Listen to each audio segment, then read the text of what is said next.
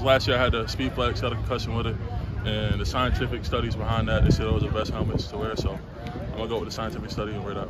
Have you done anything this offseason to kind of prepare yourself to take on less concussions or anything? Really it's like neck strengthening and things like that, but really I feel like you really can't prevent it in a certain way, but try to be safe, like whether it's like me trying to keep my head out of certain blocks and things like that to keep it so I won't get a concussion, stuff like that. Yeah.